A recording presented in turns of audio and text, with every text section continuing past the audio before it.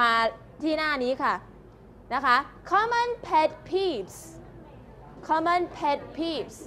เห็นไหมคะตัวนี้คำเหล่านี้ในนี้จะมีคำยากๆอยู่หลายคำนะคะเพราะฉะนั้นก่อนอื่นนักเรียนจะต้องเรียนรู้คำศัพท์ก่อนนะคะตรงนี้นะคะก่อนอื่นเราจะไปดูที่คำศัพท์ที่เราจำเป็นต้องใช้คำแรกเลยนะคะคำแรก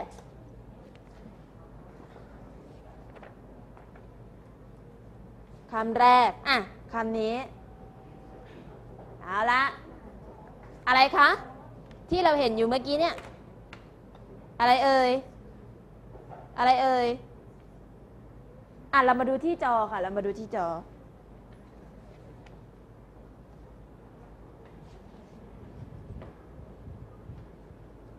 อ่ะ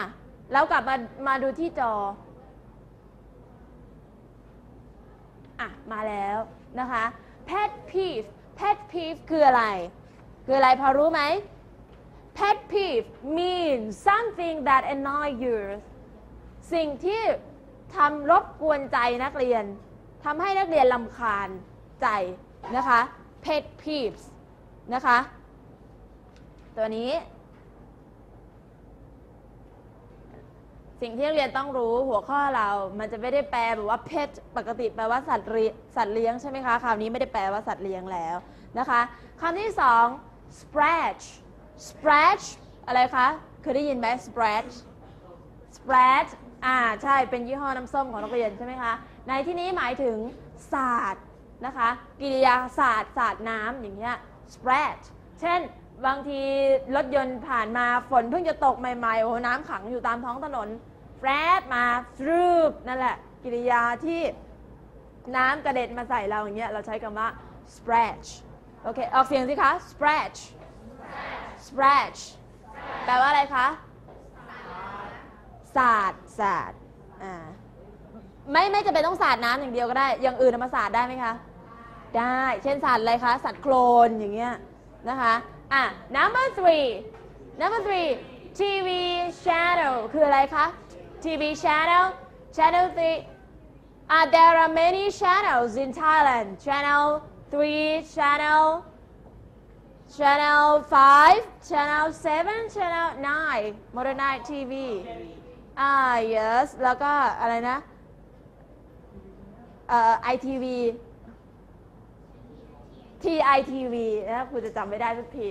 ช่อง TITV เนี่ยช่องต่างๆเราใช้คำว่า channel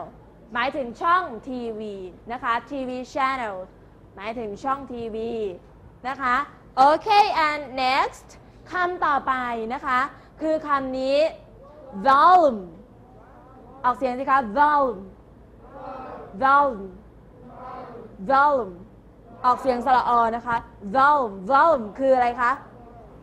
เสียงแปลว่าเสียงนะคะถ้าเกิดกริยาที่เราใช้กับเสียงเนี่ยเราใช้เช่นคำว่า turn down ก็คือหลีเสียงลงนะคะ turn down turn up อย่างเงี้ยหลีเสียงขึ้นหลีเสียงลงนะคะต่อไป number 5คำที่5 shoe ออกเสียง shoe ออกเสียงสิคะ shoe แปลว่าเขียวถ้านักเรียนจะเคยเห็นหมากฝรั่งที่นักเรียนชอบซื้อมาเคี้ยวแล้วแปะไว้ใต้โต๊ะนักเรียนเนี่ยนะคะเขาจะเขียนว่า chewing gum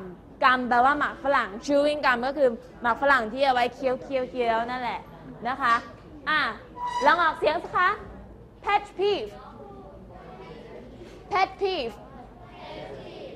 peeve scratch TV channel volume shoe ต่อไปนะคะคำนี้คำที่6ค่ะคำที่6 garbage คือขยะนะคะขยะ someone needs to take the garbage out right ใช่ไหมคะมีบางคนเนี่ยต้องมีหน้าที่เอาขยะไปทิ้งนะอย่างเงี้ยเป็นต้น and the next one household หมายถึงงานบ้านนะคะ household งานบ้านนะคะ and next คำนี้นะคะ คำที่ 8 นะคะคือคำว่า shore เติม s ลงไปแปลว่ามีเยอะ shores แปลว่า shores แปลว่าอะไรคะงานนะคะแปลว่างานถ้ารวมกัน household chores ก็คืออะไรคะงานบ้านนะคะ household แปลว่าแล้วเรียนครูขอแก้คำว่า household แปลว่าครัวเรือนนะคะถ้าเอามารวมกับคำว่า chores ก็เป็น household chores งานในครัวเรือนเรียกรวมเป็นภาษาไทยอีกทีว่างานบ้านนะคะงานบ้าน household chores ต่อไปคำที่ 9 bother คือรบกวนใจคำว่า annoy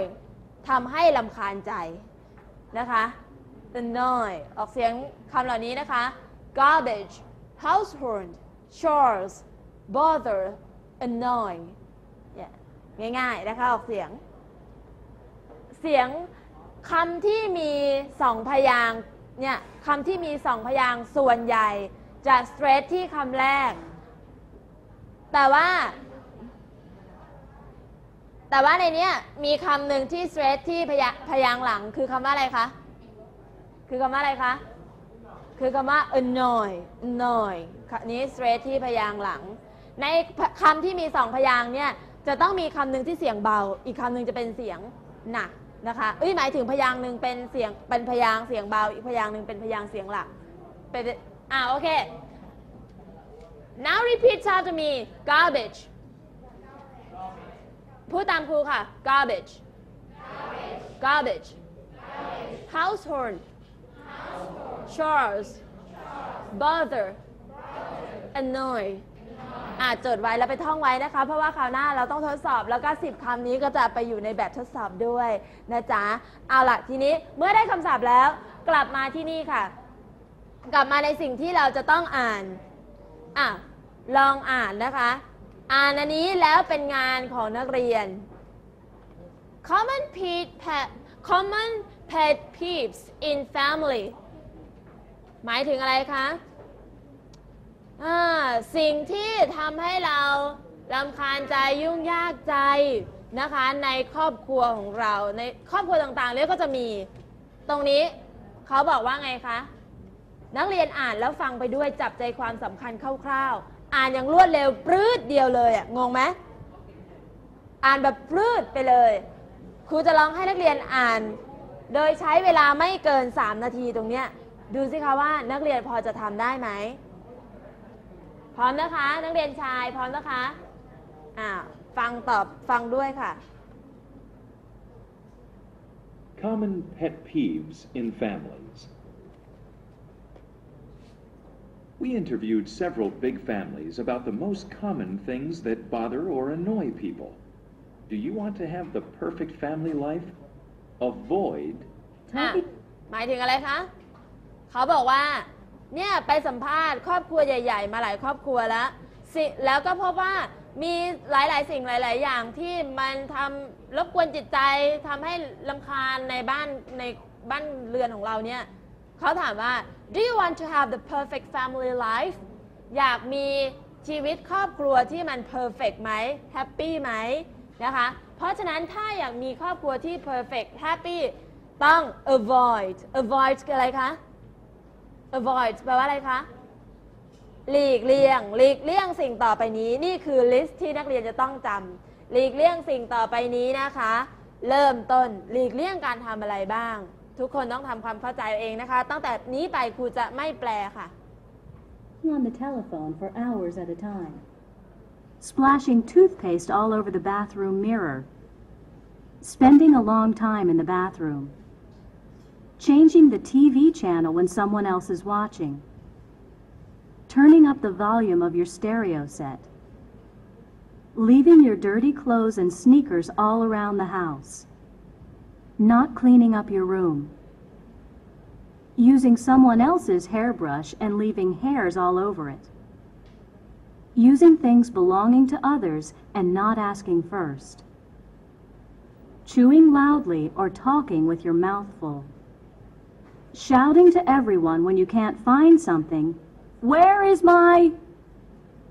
Your pet peeves. ของนักเรียน your pet peeves ของนักเรียนคืออะไรก็ให้นักเรียนเติมลงไปได้ตรงนี้เอาละเพราะฉะนั้นเราจะมาช่วงนี้รอบเดียวนักเรียนดูซิความจำของเรารอบเดียวเราจะทำตอบคำถามสิ่งเหล่านี้ได้ไหมอ่ะเรามาดูที่สไลด์นะคะในช่วง comprehension